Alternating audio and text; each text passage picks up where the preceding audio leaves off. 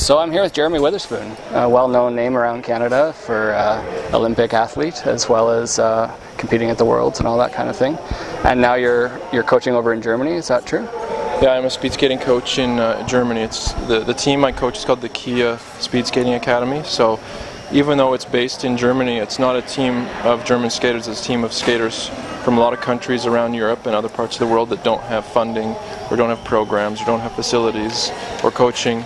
And so we developed this team in order to keep skating a sport competitive and have a more broad base of competition across many countries. Here we were helping out with the Kelowna Speedskating Club for a day.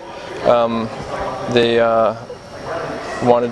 in town. I just happened to be in Kelowna and for my sister's wedding, and she happens to be on the national speed skating team, and the guy she's marrying also happens to be on the national speed skating team.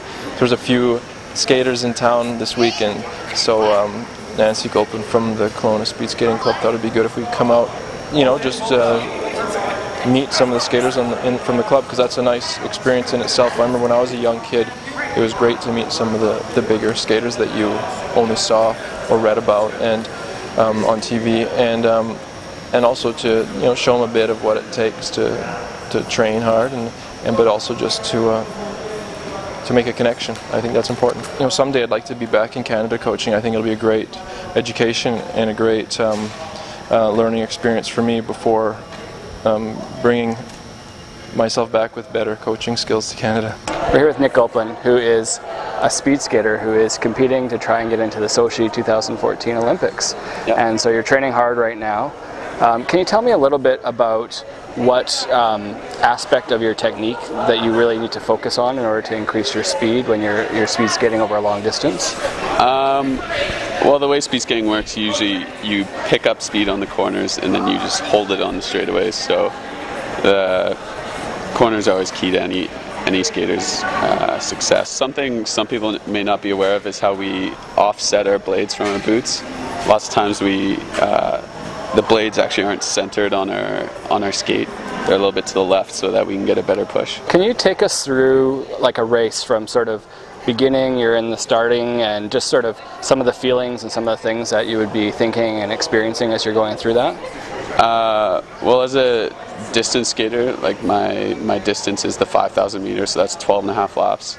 So usually there's a plan for each part of the race. You may break it into chunks, 3-4 chunks of the race, and focus on different things during each chunk of the race, and kind of prepare for the end of the race when no matter what you do, it's going to hurt.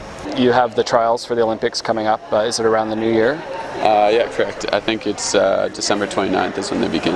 And how are you somewhere around there? How are you feeling about that? Are you feeling good. ready? Having well, there's a lot of time between now and then, but sure, having a strong start to the dryland season thus far. I'm here with Jamie Gregg, who is an Olympian in the speed skating realm.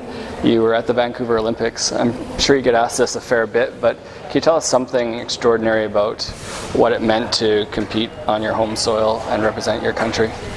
Well, with a sport like speed skating, it was the only time where we've been in our home country, and just the fan support has been overwhelming. I remember standing on the line, announcing my name, and I couldn't actually hear them announce my name because it was the roar of the crowd as soon as they said, "And from Canada." So I kind of waved when I thought they were going to say it. And that's something that you would never experience in Canada otherwise, and so it was just awesome. I think the whole city of Vancouver got behind the Olympics so well, and that just really helped us as a group kind of get energized, and I think that's why Canada gave such a strong performance. You recently won a silver at the Worlds. Tell me what that was like for you. Yeah, it was. They weren't like my best races, but they were strong races. I was really peaked for that competition, and so yeah, I skated well and was able to make the podium, so I was happy with that. What's it feel like to be standing on the podium and receiving a medal at that level where you feel like you're second best in the world in your discipline at that time? Yeah, I mean, it's a 500 though, so it's great, but you also know that within a 10th there was 5 more guys that could have taken your spot, but it was in Salt Lake City, and my parents and my grandparents came down to watch, so it was really great to do that in front of them as well. Now there's a rumor that you're getting married to Jeremy's sister. Is that the right person? Yeah, it's more than a rumor. 3 days away, I think. So you've got this whole speed skating family continuing on. Yeah, you know, Jeremy married a speed skater, and now I'm marrying a speed skater, so hopefully Canada's going to have some strong speed skaters coming up. Got to keep the bloodline strong, I guess. We'll see. It's good. Well, good luck with your wedding. All right, thanks.